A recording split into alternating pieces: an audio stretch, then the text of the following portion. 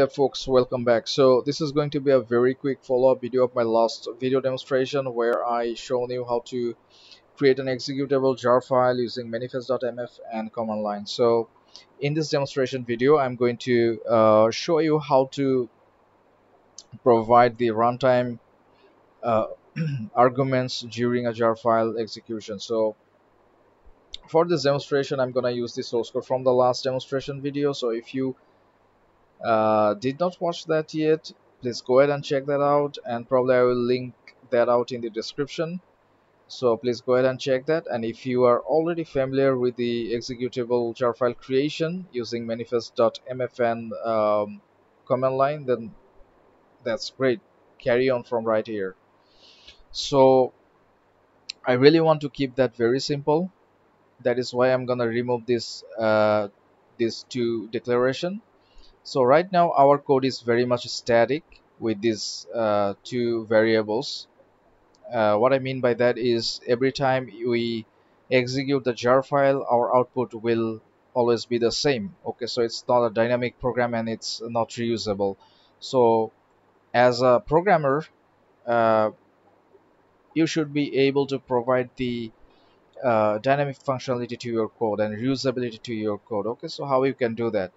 So we can do it by providing the allow our users to provide the uh, uh, value of A and B during the runtime.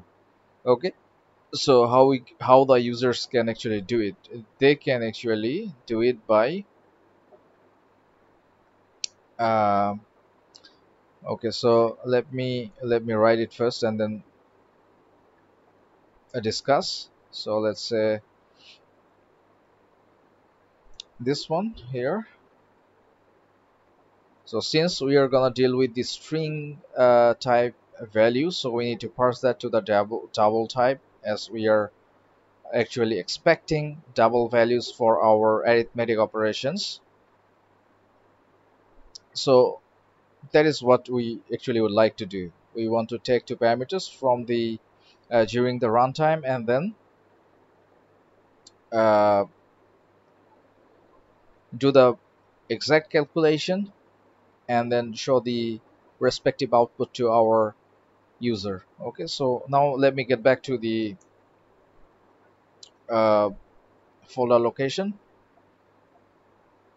and let me get back here. Let me open this command line. So I would like to recompile the classes again. So what I need to do,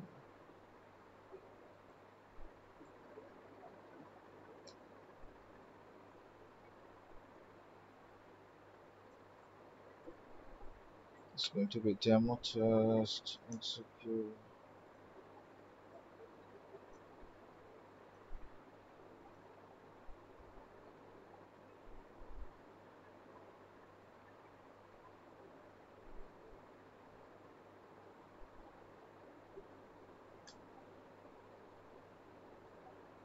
Okay, great. So now our classes are compiled. Okay, so as you can see here, we have the existing jar file that we created in the last demonstration video. So instead of creating the I mean creating the new executable jar file or creating a new manifest.mf file, I'm gonna reuse those I created in the last demonstration video. So how we can actually recreate the jar here? The command is same as the last same as the fresh creation of a jar file. That is the jar. Type in cvfm and then type in the uh, we can actually create a fresh jar file if you want, but I'm gonna uh, override the existing jar file here and provide the same manifest file name manifest.mf. We're gonna put all the files inside. So as you can see, uh, this all files have been packed with this executable .jar. So right now let us execute that java jar executable.jar, and previously it was 2538 to fix parameters. So here we're gonna type in two new parameters, which is going to be, let's say, 5 and 5 first, and as expected we are getting the correct output. Okay, for sum it's going to be 5 plus 5 is 10, and so for subtraction it's going to be 5 less 5 is equal to 0. So let's try that again with some new value. Let's say 50 25.5. So since we are dealing with the double, so our application should be able to handle the floating point values as well, or decimal values as well. As expected, we are getting the summation and the subtraction of 50 and 25.5 as well. So that's great. That means our change is working.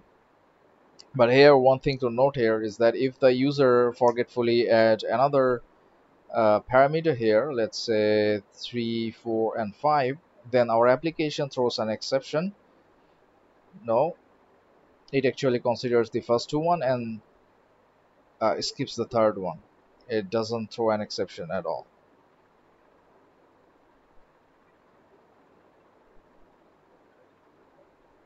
So that's what I would like to show you in this demonstration video. So thank you so much for watching. See you next time. Peace out. Bye.